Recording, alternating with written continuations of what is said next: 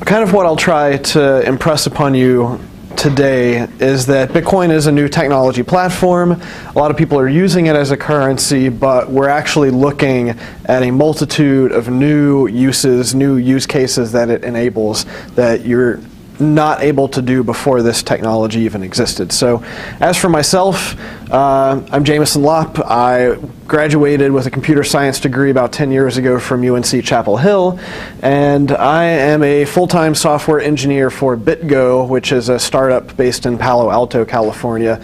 We basically are an enterprise Bitcoin and cryptocurrency security service.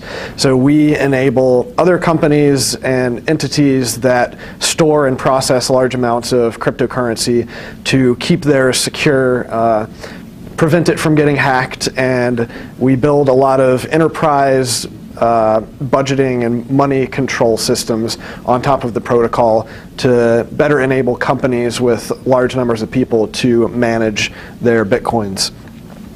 So what is Bitcoin? That's really why we're here, and unfortunately we only have an hour or so. The short version is Bitcoin is a lot of different things to a lot of different people. And I can not tell you what Bitcoin should be or why you should use it. I can tell you why you might be interested in it, one of the many different reasons why you might be interested in it.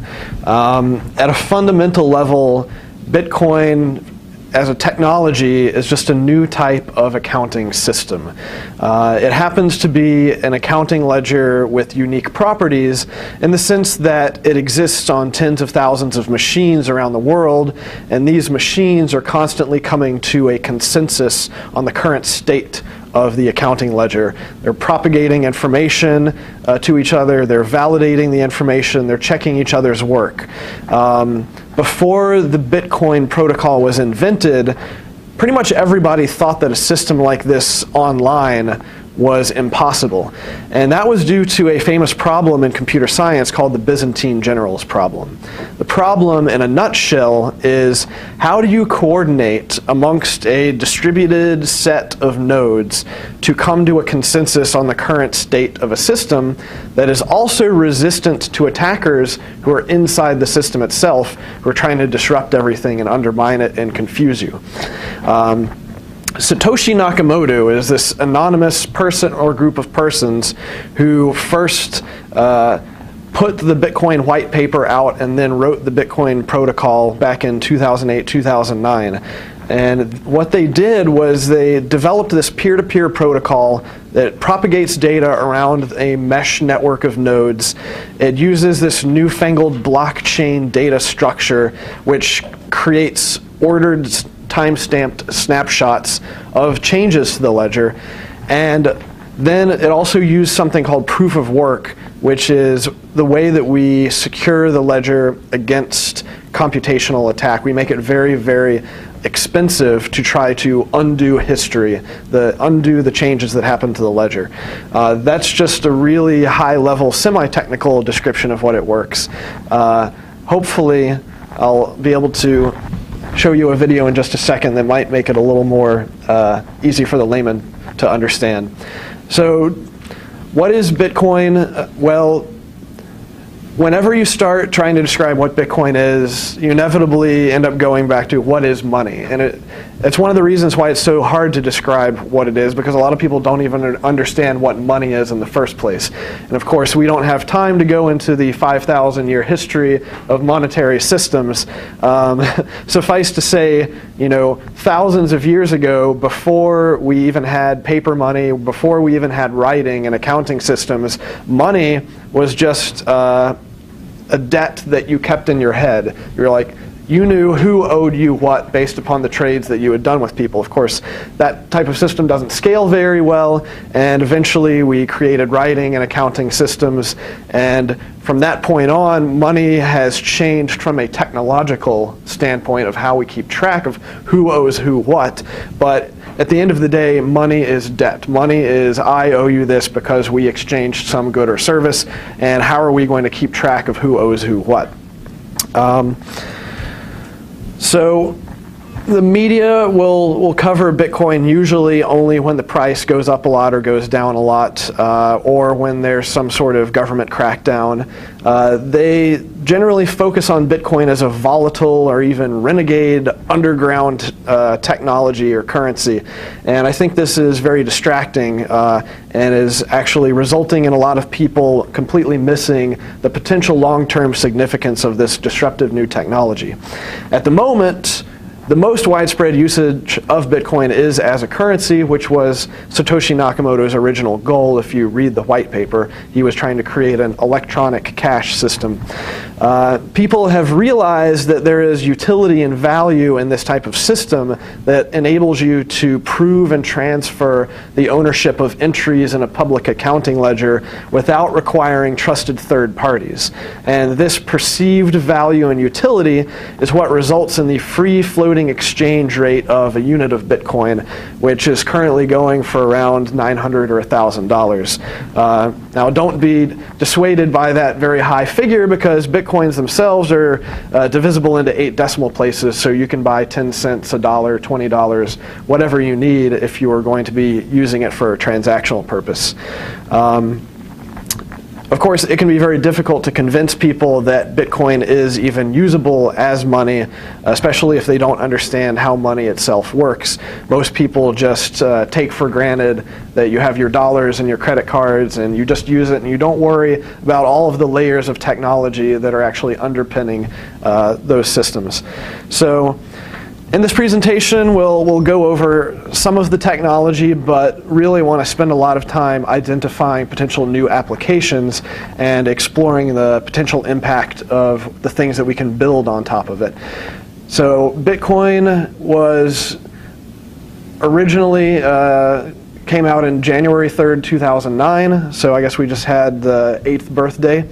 And over just these 8 years, I think we've seen that a lot of innovation and disruption is already occurring in this space, and based upon what I'm seeing when I go out to Silicon Valley and seeing the venture capital that's flowing into it, all of the talent that's flowing into this space, I think over the next few years we're going to see a lot more interesting things appear in this industry.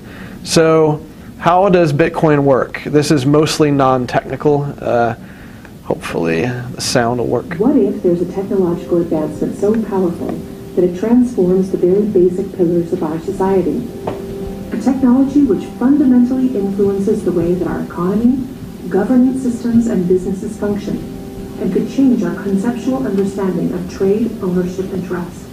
This technology already exists, and it's called cryptocurrency. People often think of Bitcoin as only virtual money or a transaction system. But if you look closer, you'll see that the monetary aspect is just the tip of the iceberg. That's because Bitcoin is a groundbreaking internet technology for which money is merely one of the possible applications. Money exists to facilitate trade. Through the centuries, trade has become incredibly complex. Everyone trades with everyone worldwide. Trade is recorded in bookkeeping, and this information is often isolated and closed to the public. For this reason, we use third parties and middlemen we trust to facilitate and approve our transactions. Think of governments, banks, accountants, notaries, and the paper money in your wallet. We call these trusted third parties. This brings us to the essence of Bitcoin. Bitcoin software enables a network of computers to maintain a collective bookkeeping via the internet. This bookkeeping is neither closed nor in control of one party. Rather, it is public and available in one digital ledger, which is fully distributed across the network. We call this the blockchain. In the blockchain, all transactions are logged, including information on the time, date, participants, and amount of every single transaction. Each node in the network owns a full copy of the blockchain. On the basis of complicated, state-of-the-art mathematical principles, the transactions are verified by the so-called Bitcoin miners, who maintain the ledger. The mathematical principles also ensure that these nodes automatically and continuously agree about the current state of the ledger and every transaction in it. If anyone attempts to corrupt a transaction, the nodes will not arrive at a consensus. and hence will refuse to incorporate the transaction in the blockchain. So every transaction is public, and thousands of nodes unanimously agree that a transaction has occurred on date X at time Y. It's almost like there's a notary present at every transaction. This way, everyone has access to a shared single source of truth. This is why we can always trust the blockchain. The ledger doesn't care whether a Bitcoin represents a certain amount of euros or dollars, or anything else of value, or property for that matter. Users can decide for themselves what a unit of Bitcoin represents. A Bitcoin is divisible in 100 million units, and each unit is both individually identifiable and programmable. This means that users can assign properties to each unit. Users can program a unit to represent a eurocent, or a share in a company, a kilowatt hour of energy, or a digital certificate of ownership. Because of this, Bitcoin is much more than simply money and payments. A Bitcoin can represent many kinds of property: 1,000 barrels of oil, award credits, or a vote during elections, for example. Moreover, Bitcoin allows us to make our currency smarter and to automize our cash and money flows.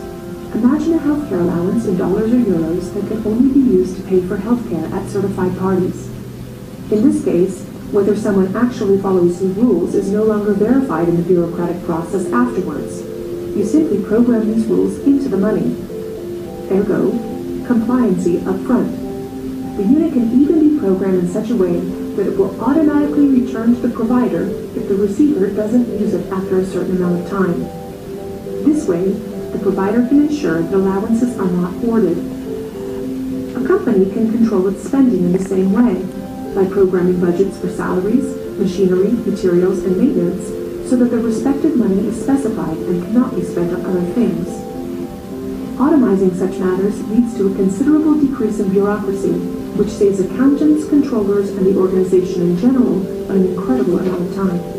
The programmable open character of Bitcoin allows us to completely rebuild and innovate our financial sector and our administrative processes, make them more efficient and transparent, and significantly decrease bureaucracy.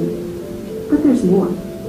In an Internet of Things, our economy will be dealing with machines that actively participate in the economic traffic. In fact, they're already here. Think of a vending machine, or drones delivering packages.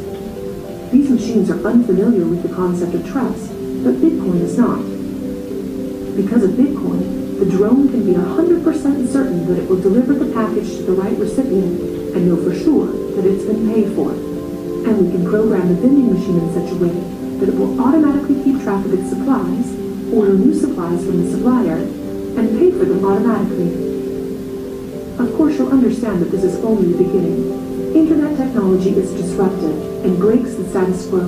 It opens markets and breaks the positions of middlemen all the time. Bitcoin and cryptocurrencies have caused a paradigm shift. It's time to explore this new technology constructively and critically, and openly discuss potential applications.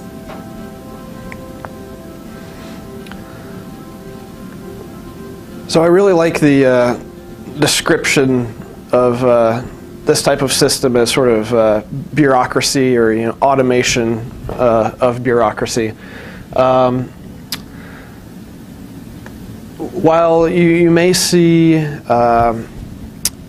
a lot of people referring to Bitcoin and cryptocurrencies as digital money, I think it's almost better to think of it as the internet of money. It's creating this new system where we can create new rules that we decide with other people to agree with, to use the new functionality for whatever use we want. So that's why it can seem really wishy-washy of, well, what is Bitcoin? Well, Bitcoin is whatever type of system you want to build on top of it that you can agree with other people has some sort of use. So of course the initial system being people are using it just to transfer value back and forth. But let's go into some of the other many interesting uses that are coming up. Let's see. All right.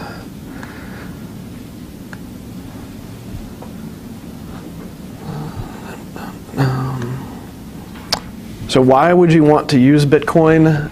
If you're just using it as cash, you might want to use it because it's faster than a lot of things. Like if you want to do a wire transfer to some other country, I can tell you from experience you're going to have to go into the bank and spend about half an hour there filling out paperwork, and then wait 3 to 5 business days. You might hear 3 to 5 business days happens a lot in the financial world, whereas with Bitcoin you're looking at more on the order of 10 to 20 minutes to have a finalized, settled transaction.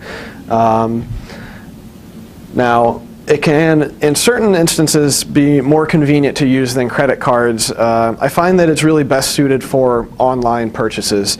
So you're probably familiar with going to a website and then having to enter in your 16-digit credit card number and your home address and all the other verification information, which can be a bit of a pain if it's not a site that you use very often, haven't stored your details there. Whereas I find that going and just scanning a QR code and immediately paying, especially if it's for a digital good that I'm not having shipped to my address, you can just skip over all of that process of putting in your personally identifying information. On a related note, this is a different type of payment system in that you are pushing value to whoever you're sending it to, rather than having them pull value from you. The big difference is if you give someone your credit card information, you're essentially giving them the keys to your kingdom. Once they have that information, they can pull however much money they want to from your credit card account. This is one of the reasons why credit cards are so insecure, is because every merchant that you're going to and creating a relationship with, you're also having to trust their security practices. So you see what happens when you have like Target or Best Buy or whatever get breached. Now the finance companies have to go and issue millions of new credit cards, and that is not a low-cost proposition. All of the costs that these companies are having to pay to patch up their systems and fix fraud and security issues are getting paid for by the consumers and the merchants in forms of fees. So as a result, merchants may prefer receiving Bitcoin and cryptocurrency because they're not having to pay those fees. In Bitcoin, there are some small fees, but they're actually paid by the sender. On a related note, there are no chargebacks, good for merchant, possibly not as good for consumer. We'll get to that later.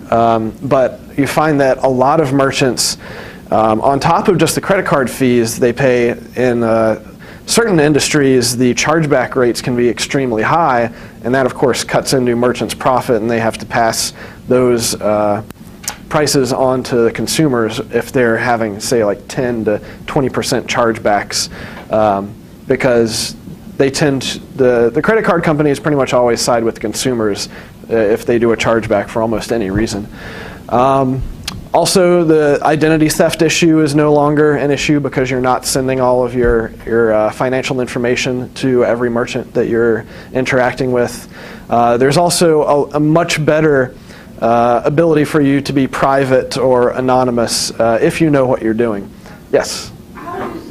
I always hear that it's more private, but if it's a public ledger, that doesn't really make sense to me. Yeah, so it's a little bit of both, in that in order for Bitcoin to be secure and everyone to be checking each other's work, you do have to have some of the details be public so that you're actually able to verify the cryptographic keys that are being used and verify that people are not creating money out of nowhere or they're not double spending the same money. But on the flip side, no one's actual identities are on the blockchain in the database. What this at Target. They don't know what you need. What this at Target. Oh, even if you're just looking at the blockchain itself, you can't see that someone even paid it to Target. All you see is one really long 30-digit alphanumeric account transferred this amount to this other 30-some digit alphanumeric account. There are ways that you can start trying to do analysis and pull in other data sources from outside of the blockchain to start correlating and finding identities, and there are entire companies that are doing that. But it's just like any online privacy issue. There are people who are creating tools to enable privacy, and there are other people who are creating tools to strip away privacy. We don't want them to see private, we want to advertise to her. That and people who are trying to, or people who are trying to do fraud analysis is one of the big reasons. And I guess one of the big differences between this and most other digital money is that it's really more like digital cash. So if you hold it, it's yours. If someone else holds it, then it's not yours. So if, for example, you're going and creating a wallet at a custodial provider like Coinbase, for example, they're actually a Bitcoin bank. So if you have Bitcoins in Coinbase, they're actually Coinbase's coins. Like, they have the private cryptographic keys to them. They don't really become yours from a technical standpoint until you withdraw them into your own wallet on your phone, your computer, what have you.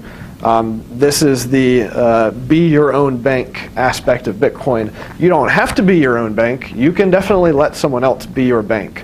But then you're running the risk, of course, of them either getting hacked or stealing your money, or really any of the problems that come with using an actual bank to hold on to your value.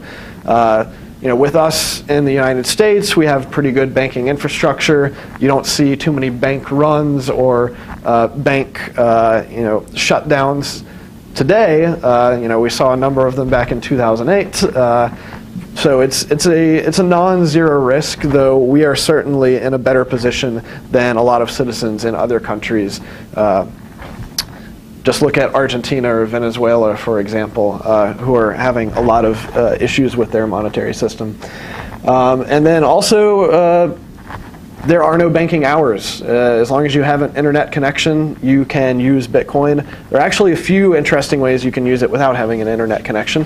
And of course, there's no issuing authority. There's no one who can confiscate your money or inflate the monetary supply and thus devalue your money.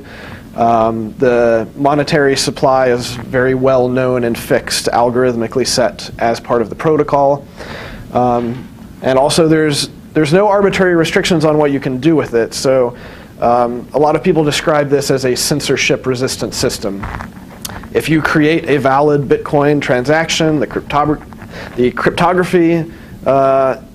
matches and the entries in the ledger that you're manipulating are valid, then there's no one who can look at that and say, oh, I don't like what you're doing, and block it. There are so many thousands of different machines running around the network. You only have to get your transaction onto one of those machines for it to propagate to the rest of the network. And something that we'll get into more is the non-currency uses. If you're really looking this as more of a data store than a digital currency, there are a lot of interesting things you can start to build on top of it. Why would you not want to use Bitcoin? Well, for us, the dollar is one of the top most stable, most powerful currencies in the world. So we're not that particularly worried about the dollars in our bank account becoming worthless overnight. In fact, if you're storing your wealth in Bitcoin, you can be pretty much assured to see fluctuations as much as 10 to 15% in a single day. This can be good or bad. It can go up, it can go down. It's generally a wild roller coaster.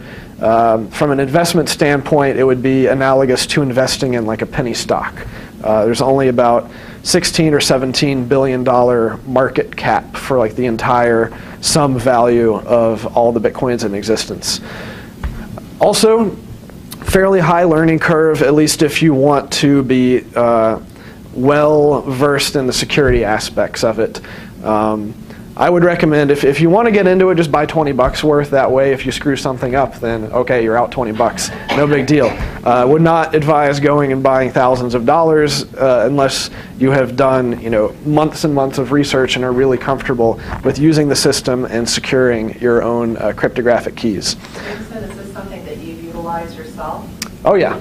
Okay. Yeah, I use practicing what you preach. Yeah, and I mean I've been using Bitcoin since 2012, so I've got a lot more experience with it, and of course, as a programmer, I've written a lot of like really low-level Bitcoin scripts and functionality, and when I want to do crazy experimental stuff, I actually use the Bitcoin test network, so that if I screw something up, then those aren't even real money. They have no value.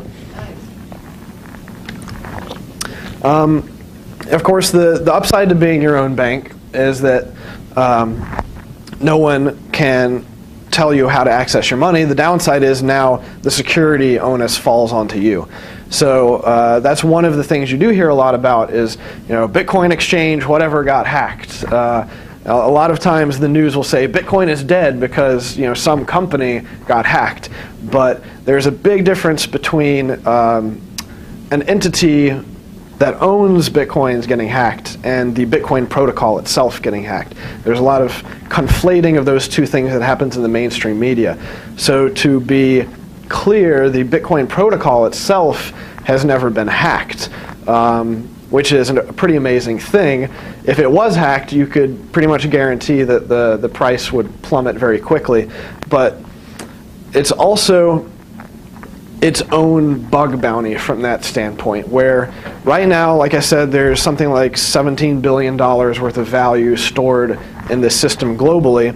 If you can figure out a way to hack the protocol level, then you could very easily become a multimillionaire overnight. So there's a great incentive for people to try to break the protocol, exploit it, find weaknesses in it. And a lot of people, a lot of well-known hackers have tried to do that. Some of them, in fact, have spent months and months dedicated to trying to find a flaw and ultimately had to give up.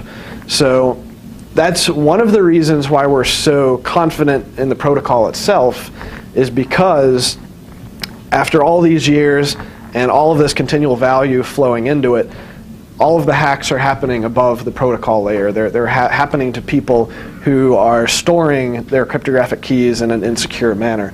We find that all the hackers are going for companies and websites that are storing it rather than trying to do the protocol itself, because that is a much bigger payoff. And of course, if you're using a currency, currency is only worth what other people will exchange you stuff for. So if you're going to the mall and trying to buy stuff with Bitcoins, you're going to have a tough time. Though if you're looking to buy things online, there are probably tens of thousands, if not a couple 100,000 different websites now that do accept Bitcoin. So there are quite a few places that you can spend it, especially online. Bigger names would be like Microsoft, Dell, Overstock, and a lot of the geeky websites, of course, that have been accepting Bitcoin as a payment for several years. And as for like chargebacks, consumer protection, that's one of the potential downsides for the user, is that if you're not really that trusting in whoever you're interacting with, you probably want to use some sort of escrow agent. And there are a number of services that allow for that. And finally, if catastrophe strikes, then there's probably not very much that you can do if you lose your money. That's one of the downsides to hacking in this system, and the reason why security is actually much more paramount than with credit cards, where if something goes wrong with the credit card, then the company just steps in, reverses the transaction, and everything's good from your standpoint. Whereas we need to be better upfront with security and prevent that from happening in this type of system. And so these are just like a list of a few different types of people that I found are interested in this type of system. We already talked about merchants and consumers a fair amount. Now, as for like immigrants, we've actually got a huge volume that is occurring with remittances these days. Seeing a lot of remittances going to Philippines, India, Mexico, mainly because Bitcoin is a lot cheaper and a lot faster than Western Union. If you can find a company that already is doing remittances into one of those countries, because you still have to have boots on the ground, so to say, in order to do the actual exchange in whatever country you're sending the money to. For citizens living in countries with insane inflation and strict capital controls, look at Argentina, China, Venezuela, we're seeing a lot of adoption there. It's really, these are the people who need Bitcoin more than you and I, at least as a currency or as a store of value. For investors and traders, it's high risk, high reward, speculative commodity. For cryptographers, it's an interesting application of a lot of the concepts in this field and a platform for new experimentation with regard to distributed systems and consensus. For software engineers such as myself, it's a very interesting new programmable system of rules and bureaucratic automation. For economists, a lot of traditional economists hate Bitcoin.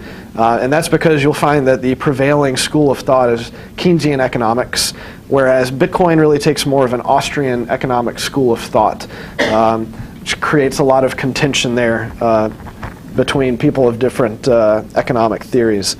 But we're going to see, how it plays out over the coming years.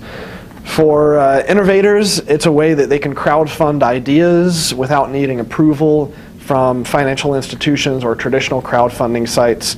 There are innumerable examples over the years of various efforts that have tried to use PayPal or other systems to crowdfund their ideas and ended up getting kicked off of those platforms because they didn't meet the terms of service or they pissed somebody off.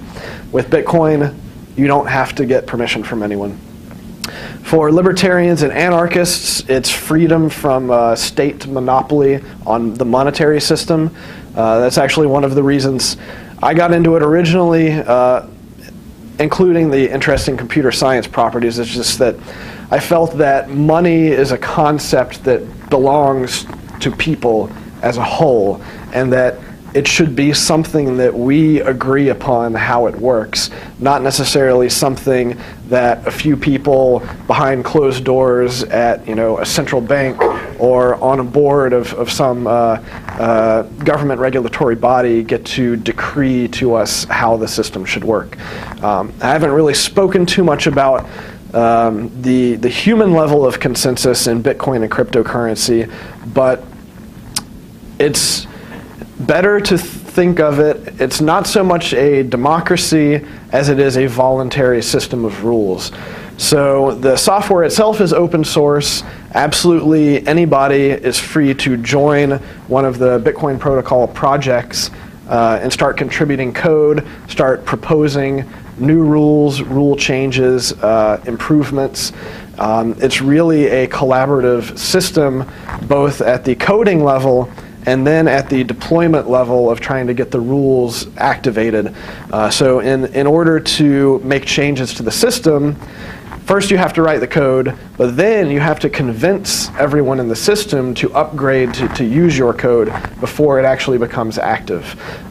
It's created a very interesting new type of political arena, whereas we are used to seeing a sort of like 50% representative democracy of whichever idea has 51% basically gets forced on the other 49%. In Bitcoin, it really has to be more like 95, 96, 97% before a new rule change can get implemented. And then for the miners, it's a way for them to legally mint money. And for attorneys, it's looking to become a new method of proving ownership of assets and writing smart contracts. So it's the programmable aspect of this. If you look at the ways attorneys basically create contracts that are sets of rules, we can in fact create programmable contracts that get executed on this type of system. So I think there's a lot of stuff. These are just a few things that are going on right now where, like we said, the privacy aspect is kind of touch and go. There are a lot of people working on better privacy at a cryptographic level. We're seeing all types of new apps, games, gambling, even seeing stuff like trying to do digital content right management. People who are trying to replace existing systems like the domain name system, which is controlled by ICANN, which is this global body. which was really mostly controlled by the United States, at least up until recently. We're seeing distributed markets. We're seeing an interesting new concept that's being called like autonomous corporations, which is the idea of, well, if you think of a company or a corporation as a set of rules of how they operate, what if we can recreate those type of rules and run on this type of system? So a kind of far future idea would be, well, you have self-driving cars. That's already becoming a reality. We have this digital currency.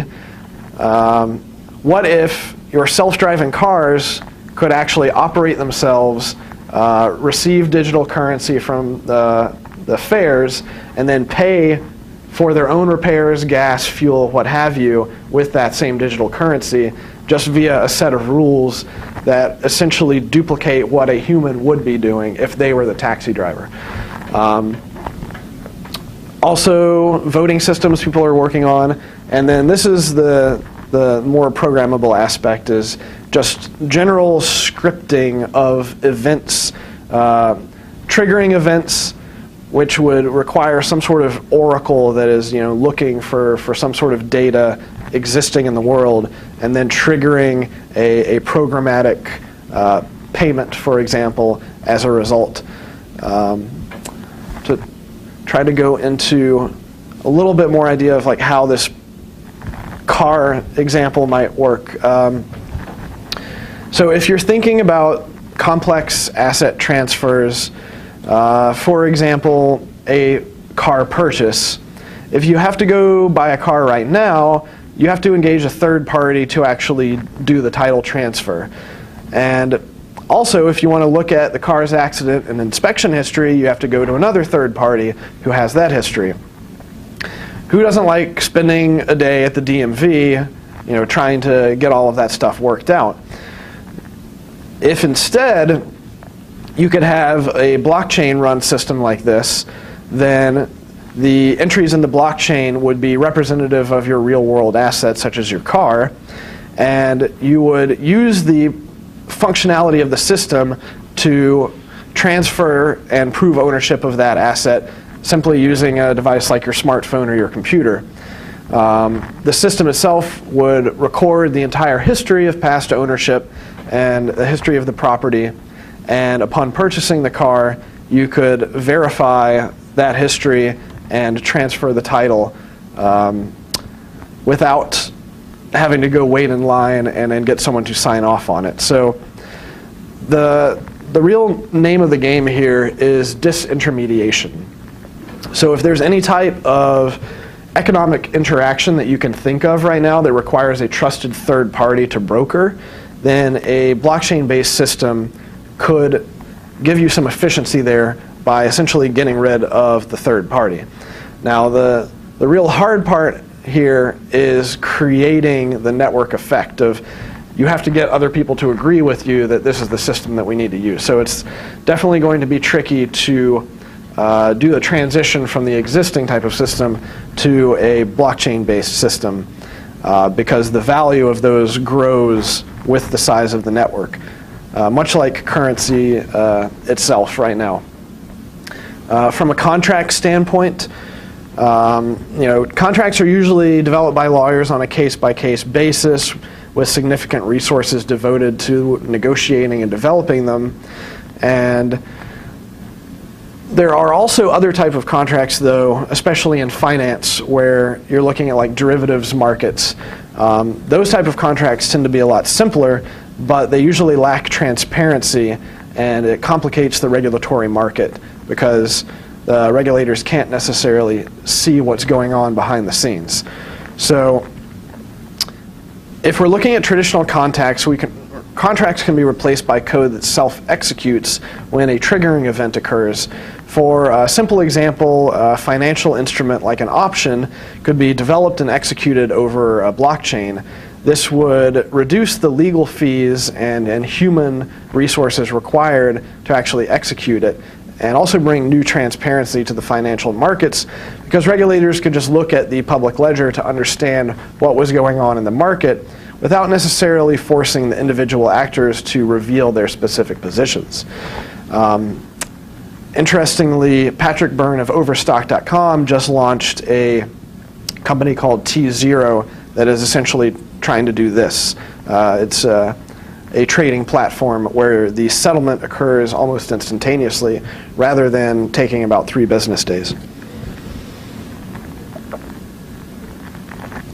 How do you separate the contracts and stuff from the monetary aspects? Well, there's a couple different ways. Either you can use a completely new, different blockchain, which then has security implications. Can be a little bit trickier to set up, or you can attach it to 0.00001 the value, so that the currency value is negligible, and you're really just denoting that it is an asset in the ledger. And anyone else who's looking at the ledger probably will have no idea what you're even doing with it. They're only seeing tiny amounts of value being transferred around. They don't necessarily even know what it represents. All you really care is that the people that you want to understand what it represents do understand. And that would just be more an issue of you running the same software. As for like identity management, some people are looking at this from the standpoint of like passports, which really still operate on a paper-based system for your users who are carrying them around. The passports are often forged and stolen. Interpol's database actually currently lists about 40 million stolen travel documents. So what if there was a way where we could create a unique verifiable key that was impossible to forge? And using a cryptographic network such as Bitcoin or some other blockchain could be used to verify your identities and monitor your movements across borders, where if you travel through a checkpoint at a border crossing, instead of showing and scanning a paper passport with its various encoded data, you can instead use your smartphone, your computer, to sign a message with whatever your private cryptographic key is that proves who you are. A network could then be maintained by governments, contractors, or other entities that verify your cryptographic signature and then register an entry into that ledger. And this system, which would be based upon cryptography rather than paper documents, would increase both your mobility and your security. If a blockchain could be used for passports, for example, then it could also be used for any other type of system like Social Security, tax identification documents, driver's licenses, what have you. Looking a little bit more at things that already exist, one of the first things that we saw in Bitcoin was actually provably fair gambling. These sites were incredibly easy to use, didn't even require accounts to sign up. All you would have to do is choose a Bitcoin address on the site that corresponds to your level of gambling risk, send the coins to it, and within a few seconds you would receive a transaction back that would either be more than your original amount or less, depending on if you won or lost. That in and of itself might not sound very interesting, but the interesting part was that these games were provably fair because before you even made the bet, it would present you with a cryptographic hash of the secret information that was going to be used to calculate whether or not you won or lost your gamble. After you made your bet and then either won or lost, the secrets would then be presented to you that you could verify against the cryptographic hash. So this is something that you don't really see if you go to Vegas or if you're using any of those video gaming gambling machines. Whenever you're doing that, you're really having to trust that they're honestly screwing you over when you're gambling. Whereas here, you can actually verify it cryptographically. Also, looking back at identity and reputation systems, there are a number of systems that are already out there. BitID is one way where you can authenticate yourself logging into web services, where instead of using a username and password, you're signing a message with a Bitcoin private key. So all you really have to do is scan a QR code with the app, and it will handle the signatures on the back end. Reputation systems are becoming more important in Bitcoin because, like I said, it's a push-only system with no revocation if anything goes wrong. Bitrated is one system that is building reputations where essentially you're creating a web of trust and connecting to other people in the system and rating them. Web of trust is a concept that's been around for quite a while, but this is really pulling Bitcoin into the web of trust, where you can also set up multi-signature, like escrow contracts, where you want to buy something from someone that you don't trust and they might not have a great rating, but then you can find someone who has built up a great reputation as an escrow agent and use them to help facilitate whatever transaction you're doing.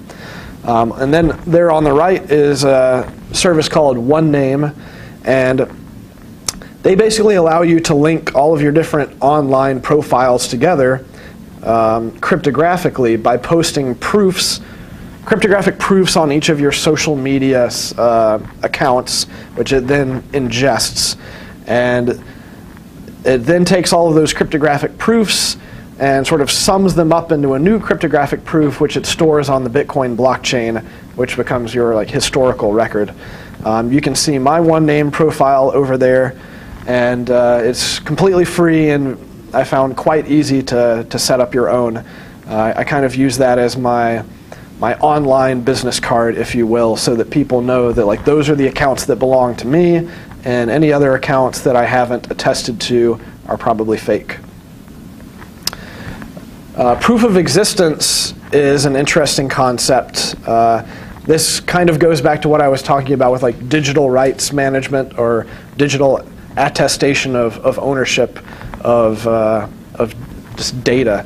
Essentially, what proof of existence does is it allows you to take any digital file you want, and it creates a hash, which is just a short, seemingly random string of letters and numbers. It then takes that hash and puts it into the Bitcoin blockchain, which is essentially it's creating a time-stamped proof, permanent record that you created this unique document at this time. To the rest of the world who's looking at the Bitcoin blockchain, it's just a meaningless hash of data. But if at some point in the future you want to prove that you created this content at the current time, so for example, if there's some intellectual property dispute, then all you have to do is provide your original document and the hashing function that you used, and you can prove with cryptographic certainty that you created the document at a certain time. And that, without going into too much detail of how the cryptographic hashing works, it essentially creates a fingerprint of the document that is easy to reproduce, but computationally expensive / impossible for someone to recreate if all they have is the hash.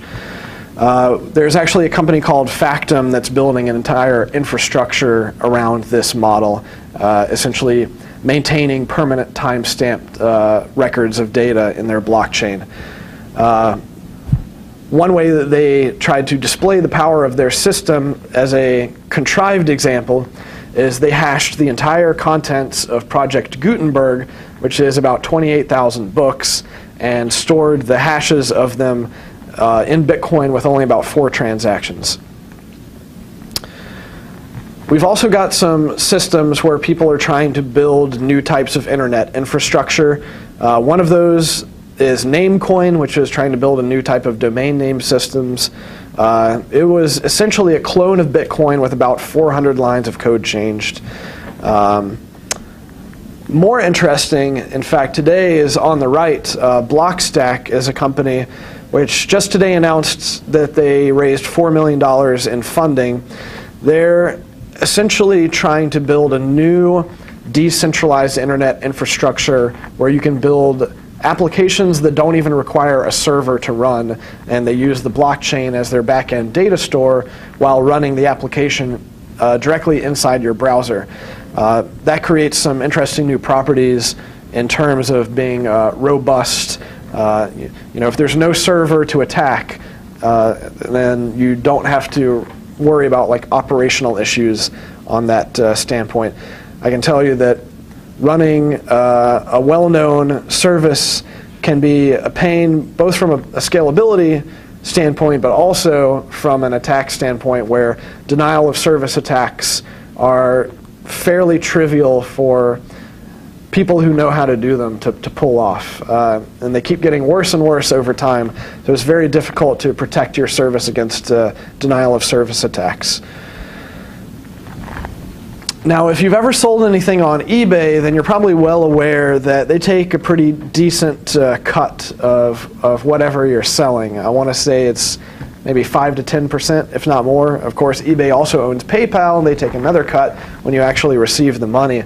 OpenBazaar is a peer-to-peer decentralized marketplace where you run the software and you become your own node, your own store on this decentralized network. That gives you a number of interesting new properties. One of them is privacy. No one necessarily has to know who you are. You can sell things fairly anonymously. Also, this is another open source project, so anyone can review the code, join the project, make improvements to it. Third is there are no fees. OpenBazaar itself does not charge anything to use its software, nor do they charge you any fees. You only need to pay the Bitcoin transaction fees, which are usually about 10 to 20 cents for a transaction. Contrasted to paying a percentage of what you're earning from your sales, it's very negligible fees. And then finally, once again, it's about freedom, where there's no one who can censor you and tell you, what you're allowed to sell or who you're allowed to do business with. Anyone who gets onto this network is free to interact economically with other people. Then we have some prediction markets, which mostly used for gambling, but can also be used for forecasting, for example, like political events. We've got a few different systems. One of the one that really seems to be the furthest along is called Augur, and it's actually built on top of Ethereum, which is a different type of cryptocurrency that has a lot more functionality than Bitcoin in terms of like programmability.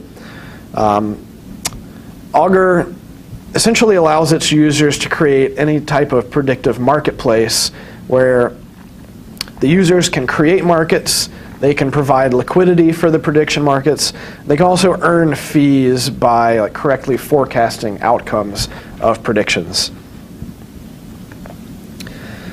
Crowdfunding is also something that I mentioned earlier, where there are now various different types of platforms you can use to crowdfund whatever idea you want. And you can even, using the programmable aspects of these blockchains, create a programmable contract where if you don't reach a certain funding percentage, everybody gets refunded if they had pledged anything to your project. There are also a number of projects underway that are building decentralized cloud storage platforms that can't be censored or monitored or even have downtime. So they're using blockchain features for the security, but they're also using sort of encrypted, sharded cloud storage strategies to use regular people's hard drives as the virtual hard drive for your own purposes. So these various solutions make it so that you don't have to trust a company like Amazon or Microsoft or whoever's running your cloud service, or even the employees behind those services, because all of the data gets automatically encrypted before it's stored anywhere out on the internet. So the decentralized aspect of this means that there are no more services to be compromised, and really you can be sure that you're the only one who has access to your data if you want to share it. There are also some people that are building a decentralized stock exchange. There was Patrick Byrne with his T0, but here we have a screenshot of BitShares, which is using its own blockchain.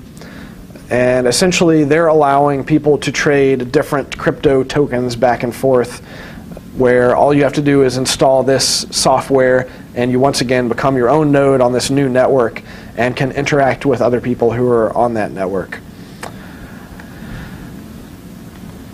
And then the Internet of Things is becoming a bigger and bigger deal. One of the interesting things about Bitcoin and cryptocurrency in general is that now we can actually have machines owning money and interacting with each other economically. So the idea of combining blockchain technology with the Internet of Things is that you would enable smart devices to economically interact with each other and perform actions such as self-maintenance. One example that IBM actually built a year ago is they had a proof of concept washing machine that could sense when maintenance was required, go out onto the internet, select a repair contract, and then pay the repair company once the service had been completed and its own self-diagnostic system had determined that it was done correctly. The more futuristic example was kind of like that taxi cab analogy that I was talking about, where the smart cars could drive themselves around and pay for whatever maintenance they need from the money that they collected from fares. IBM is probably on the forefront of doing the Internet of Things blockchain mashup. They've got a couple different projects. One of them is called Blue Horizon. Another one's called Watson Internet of Things Lab Services. And then we've also got a company that is really more Bitcoin-based that's called 21, where they're building new types of micropayment networks that use Bitcoin. And one of the things that I've been trying to get across to you, there's many different ways that you can use this technology. And so even today, just in the past few weeks, we see articles come out on mainstream media, Forbes, Financial Times, really any of the big news organizations. People that are saying that Bitcoin is still for people who want to skirt around the law, they want to evade taxes, they want to do illegal things. Yes, Bitcoin is good for that because it has this censorship-resistant property. But you actually find that this is the case for any new emergent technology. Criminals tend to latch on to the forefront of technology because law enforcement isn't there yet. And this is true throughout history. Go back as far as you want. The same thing happened with the internet back in the 90s. A lot of activity that was happening back then was pretty sketchy. I mean, in fact, you look at technological adoption in general, I think you find like the adult industry tends to adopt new technology faster than a lot of other industries. So yes, Bitcoin is used for illegal things. So is the dollar. I don't think it's necessarily something that makes this system bad. The system itself is quite neutral. It doesn't really care what you're using it for. Then, of course, there's also a lot of people who are still really hung up on the idea that money is something that is sort of bestowed upon the citizens of a country by its government. And while that has been mostly true for the past few hundred years, historically, that's not true. It's really more of a recent development in human history that monetary systems have been controlled by a small number of people. I mean, you can look at gold, for example, which was really one of the most popular uses for a medium of exchange for thousands of years. No one really controls gold. It just is. And money just something that's easier to carry around than your goat. Sure. I mean, you might not want my goat. Yeah. I'm going to have to sell the goat to her so that I can get her puppy, because you'd rather have a puppy. Yeah. That's one thing that I find interesting. And I think a lot of educational institutions still propagate this myth, which is that before there was money, everyone just bartered with each other. But I think if you actually look at history, you'll be very hard pressed to find an example of a civilization that was entirely barter based. And it's because of the double coincidence of wants. Like, if you have a goat and I have some bread, it's great if I want some of your goat milk and you want some of my bread, but if I want your goat milk and you don't want my bread, then we've got a problem. Right, yeah, you have to find some every year or something. So for a long time, I think people just kept it in their heads who owed what, and then we started developing the tally systems, and then we started developing writing and accounting systems, and it's been an evolution of technology. But I think the question of whether or not a government or a central bank is really required for a stable monetary system is highly debatable, and it's definitely going to be interesting to see what happens in the coming years. I know that historically, you look at any government-based monetary system, and just like governments themselves, they don't last forever. Eventually, it's going to fall and be replaced by something else. It'll be interesting to see how long Bitcoin lasts in the grand scheme of things. But like I said, it's already been declared dead 120 times by a number of different experts, economists, computer scientists, bankers, government officials, and it keeps defying the will of a lot of these traditional system people that it's going to necessarily fail. From my perspective, Bitcoin, it's a community. The people who want to see it succeed are going to continue working on improving it. It's not a perfect system, but it's a system that can evolve. And it's going to continue evolving in the way that is best for everyone who is currently involved in it. So I have a lot of faith in the process for how we determine the direction of the system and how it's going to evolve over the coming years, especially because, like I note here, it did not spontaneously appear out of nowhere. If you actually look into the history of the people who have been working on these type of systems, you can actually trace it back to about 1985, when some of the original cryptographers and cypherpunks started emailing each other saying, hey, we've got this new internet thing. Is there any way that we can create an internet form of money? And they worked on that problem for decades and decades, and there are hundreds and hundreds of failed projects. DigiCash, eGold, BitGold, that ended up not working and falling apart over those decades because they were all centralized. They all required like a single entity to essentially oversee the system and make sure that the system was not compromised.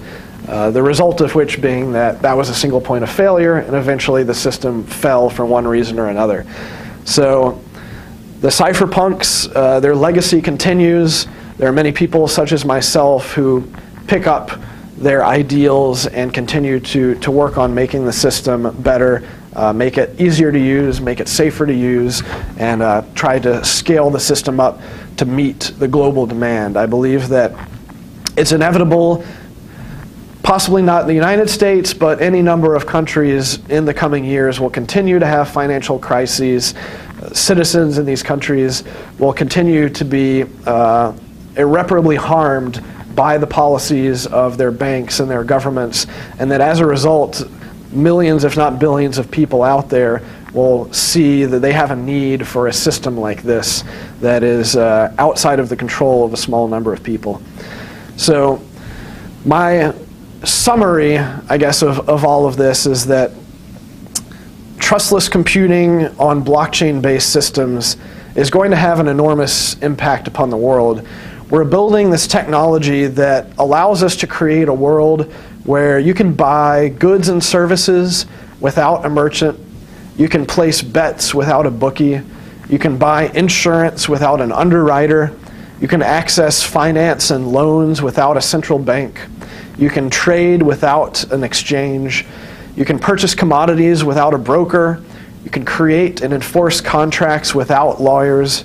You can create assets without an issuer, secure escrow without an agent, securely store data online without a hosting company, verify records without a notary, establish reputation and credit without a credit agency, and create identity without a government. So if you want to dive down this rabbit hole, check out my website there, bitcoinsig.com, for a list of educational resources that can keep you busy for several months. And I've also got a couple of different meetups that I run here in the Triangle. The first one is just more enthusiast, non-technical, high-level discussion of current events. And the second one is more technical, of like how do we apply this new technology to create business opportunities.